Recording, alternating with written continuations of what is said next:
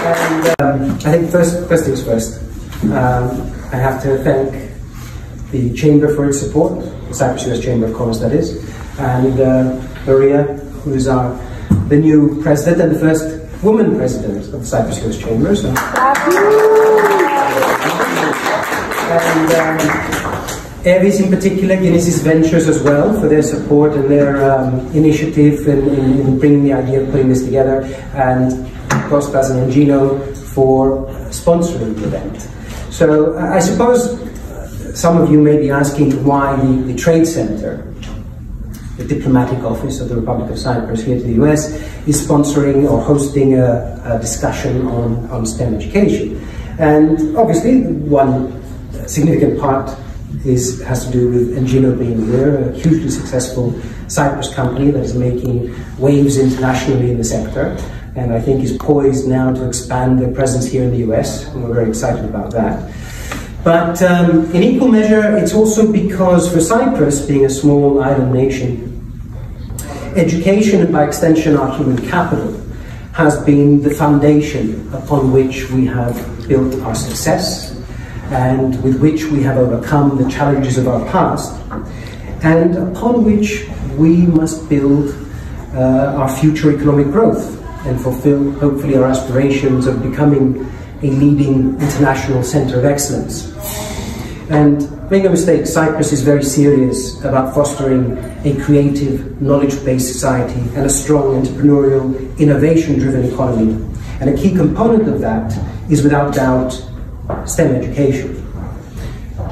Now let me be clear, we're not simply talking about equipping people with the requisite skills or knowledge to compete in the job market of the future, although that is important. What we're talking about, rather, is encouraging and fostering the development of soft skills that STEM also lends itself to, such as critical thinking, problem solving, and creativity. And being a Hellene and a parent, the term that comes to mind, and obviously many of you are Greek speaking, is pedia. And pedia, whilst it's often loosely translated to simply mean education, encompasses far more. It is in fact a reference to the formative education of a child in its entirety.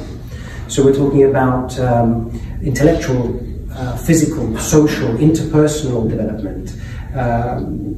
Perhaps the simplest way to explain it is to paraphrase Albert Einstein and say that pedia is what is left when all that you have learned is forgotten. Mm-hmm. And that is, I think, the goal of STEM, yes, to develop a way of thinking.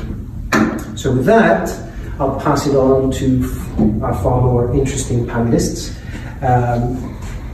Eleni Delimpaltadaki Janis from Equivico, founder and CEO. He's going to moderate for us, but she has a great deal to say on the subject as well. Frank Cicio, founder and CEO of IQ4, is also with us, and Costas Sisamos of Engino. And I invite you all to come up, and I'll take a seat. Thank you. So we created a range of plastic parts of different lengths that they use the same snap fit geometry where we have the patterns. So we have the patterns on the way the part clip together. And we, as an example, Lego has more than 8,000 parts, and we managed to have Engino making the same models with Lego with only 17 parts. So it's an interesting thing about innovation. The only reason we have this innovative product is because we didn't have the money to make the product. In ancient Greece there is a saying, "Benia teknas katergazete," which means if you are poor, you find ways. So every part needed an injection mold. One injection mold in China was 10,000. In Germany was 60,000. So we didn't have money. We needed to do with as few molds as possible, which means as few parts as possible. So the 3-year research was to find a design that would allow connectivity in all the directions with the same design.